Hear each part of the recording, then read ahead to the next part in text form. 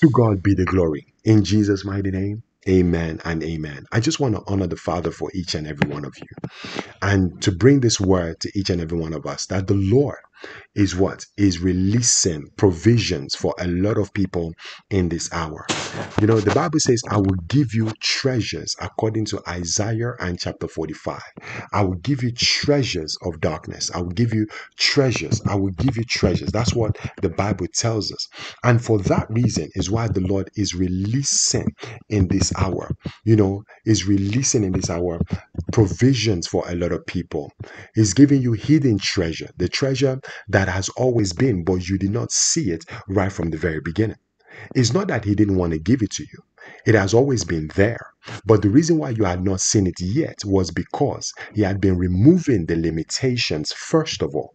The Bible says, except, the Lord, it says, upon this rock I will build.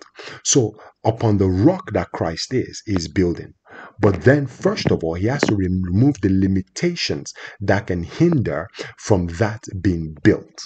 So, hence the reason we've been looking at, the limitations of finances, the roots, and things like that, removing them, so that eventually, when the blessing is released to you, you can what?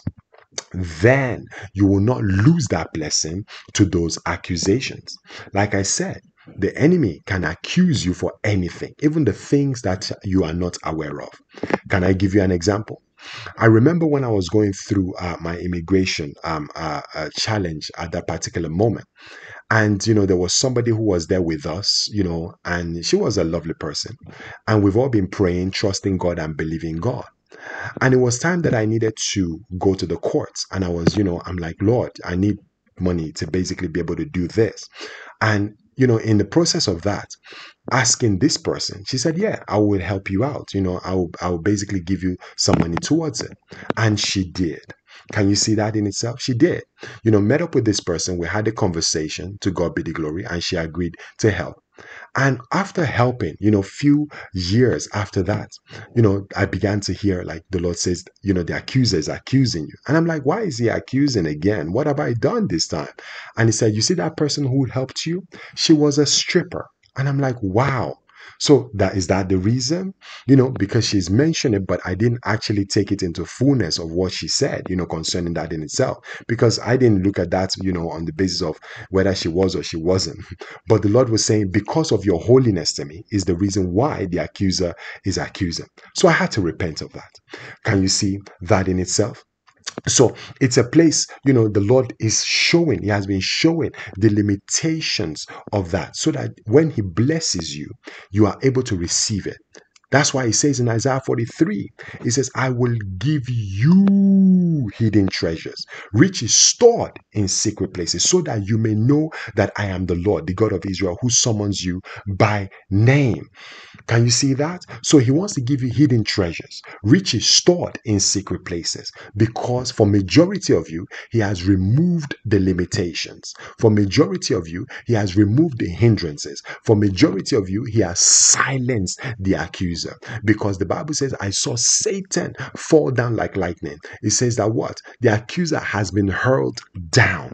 So because the accusations over your finances are finally being removed, concerning what he intends to do for you, now he's able to release it to you in fullness. So I want to share this dream that I believe I was given. And the dream that I had was, it was a place where people had gone to war. Yeah, they had gone to war. And upon fighting the war, the people, it was like somebody after, from the war that was being fought, they won the war basically. And upon winning that, somebody now came and began to what? And began to bring, treasures from the war, gifts, fruits from the war. And I'm like, why am I receiving fruits from the war and things like that? And this helped to understand the dimension of Abraham. Remember, Abraham went to battle. Can you see that dimension? So you can see that with Abraham, he went, he recovered all that was stolen. The Bible says in Genesis 14:17, after Abraham returned from defeating Kedorlaomer and the kings aligned with him, the king of Sodom came out to meet him in the valley of Shaveh. So you can see the Bible says in verse 16, he recovered all the goods and brought back his relative Lot and his possession, together with the women and the people. So he recovered. Can you see? And then we see the dimension of this word of the dream in itself. The scripture that I was given concerning this dream, because it was a place, the Lord basically called it the spoils of war. So you can see that the spoils of war. So the people went to fight, but then they brought, can you see? They brought to whoever it is, like, hey, this is what we basically got from what we went into. And this is where you understand that scripture that you are reaping where you did not sow. So majority of you, is not like, you engaged in the battle. It was the Lord who fought for you, but he's what? He's blessing you for all that you have what? All that you have been through. The Bible says here in the book of Second Chronicles chapter 20, because this was the scripture that I was given concerning the dream. The Bible says, it says here in verse 20, early in the morning, because the Bible tells us that they came to fight against Jehoshaphat. And when they came to fight against Jehoshaphat, the Lord says, hey, this is not your battle to fight. I will be the one to fight the battle. As we see in Second Chronicles chapter 20 and verse 15, it said, listen, King Jehoshaphat, and all who live in Judah and Jerusalem. This is what the Lord says to you. Do not be afraid or be discouraged because of this vast army, for the battle is not yours but God's. Tomorrow, march down against them. They will be climbing up by the pass of Ziz, and you will find them at the end of the gorge in the desert of Jeruel. He gave them the warning again in verse 17. He says, you will not have to fight in this battle. Just take up your position, stand firm, and see the deliverance the Lord will give you in Judah and Jerusalem. Do not be afraid. Do not be discouraged. Go out to face them tomorrow, and the Lord will be with you. Can you see that dimension? So we begin to see that what? The following day, they took up position. They began to what? They began to give thanks to the Lord. And in giving thanks to the Lord, that is why I said, there are so many strategic ways to fight in the spirit. So it could be prayer, it could be worship, it could be praise. So Jehoshaphat said, give thanks to the Lord, for his love endures forever. So as they began to praise and to sing, the Lord set ambushes against the men of Ammon and Moab and Mount Seir, who were invading Judah, and they were defeated. It says the Ammonites and the Moabites rose up against them, against the men from Mount Seir, to destroy and annihilate them. After they had finished slaughtering them, the men from Seir, they helped to destroy one another. So you can see, this was all that they did. Gave thanks, they sang praises, and they were just there rejoicing. And the Lord caused the enemy to turn against one another. And what happened right after that? The Bible says they saw dead bodies all over. And in verse 25, it says, so Jehoshaphat and his men went to carry off their plunder. Can you see? They were reaping where they did not sow. You see how the enemy brought the provisions to them. And by thanking God, they destroyed one another. And it says, so Jehoshaphat and his men went to carry off their plunder, and they found among them a great amount of equipment and clothing, and also article of value, more than they could take away. There was so much plunder that it took 3 days to collect it. On the 4th day, they assembled in the valley of Beraka, where they praised the Lord. This is why it is called the valley of Beraka to this day. Can you see that? Because the Bible says that they return joyfully to Jerusalem, for God has caused them to rejoice over their enemies. So you can see, the Bible says that what? He laid up the wealth of the unjust. For who? For the just. So this is where you're going to begin to see in the dimension of what? Of Exodus, where they began to plunder the Egyptians. So the other people have worked for it, and now you have entered into their labor. That is what Jesus basically helped us understand. He says that what? They have done the work, and you have entered into their harvest. So those people, they basically gathered all that they needed. But the Israelites, they didn't have to do anything. They only gave thanks to God, they praised him, and they plundered for 3 days. So you can see the amount of wealth that was what? That was being transferred. It's a wealth transfer. Do you see that dimension? The spoils of war. It's a wealth transfer. So everything that they had was transferred to them. So this is where majority of you're going to begin to receive wealth transfers. It's nothing that you have done, but in the spirit, you've done the work. You've praised God. You've thanked God. You've rejoiced for God. You've rejoiced in the Father. You've celebrated Him. You've done all, and you've been obedient to all that He has commanded you to do. Now you are entering into what? You are entering into their harvest. You are entering into their harvest. That's what Jesus called it. He said, others have done the work, and now you have entered into their harvest. Can you see? All the people in Second Chronicles chapter what? Chapter 20. They done the work, and now Jehoshaphat went home for 3 days and began to plunder. So the wealth transfer is happening in this season. So expect, can you see that?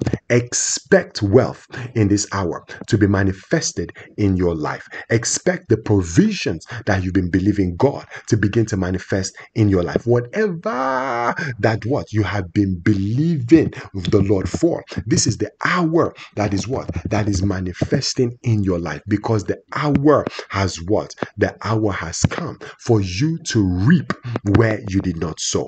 Why? Because you are chosen. The Lord has called you. This is the dimension of what He has already ordained for each and every one of you.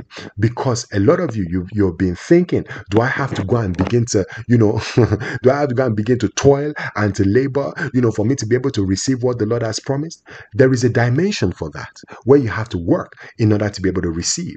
And there is a dimension where you don't have to do anything, but it comes to you.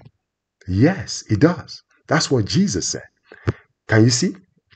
Let's read it together. John chapter 4 verse 37. It says, for in this case, the saying, one sows and another reaps, is true. So what you sow, you will reap, is true.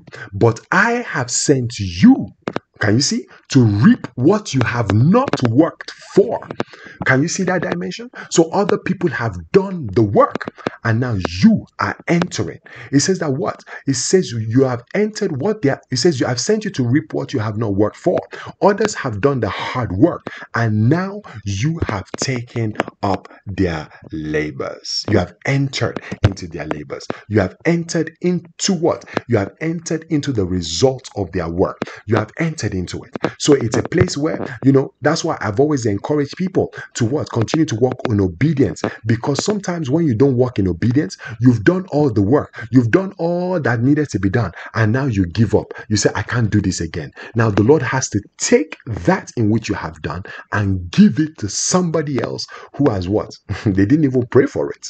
They didn't even ask God for it. But the Lord just bestows it on them, because God has seen their heart, and He knows that they are able to what? Walk in faithfulness in what God is giving to them.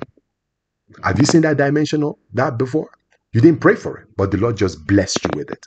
That's because somebody did not walk in obedience in what God has called them to walk in. So He took it and blessed somebody else with it. The people came against the children of Israel, and He said, all right, you defeat one another. They destroyed one another. Jehoshaphat, you go in and clear the land of the goodies. Isn't it amazing? That is the dimension of the word of the Father. And that is the spoils of war, the wealth transfer. Can you see that? We see it in the Bible too. In the book of 2 Kings chapter 7. They brought all the goodies to the front gates of what? Of Samaria. And then eventually they fled. Can you see that? And what happened? It says the king went there, and he says what? Gather everything and bring it into the city. They didn't do the work. There was famine. And by the time Elisha came, he prophesied that by this time tomorrow. And what happened? They gathered it all and they brought it right in.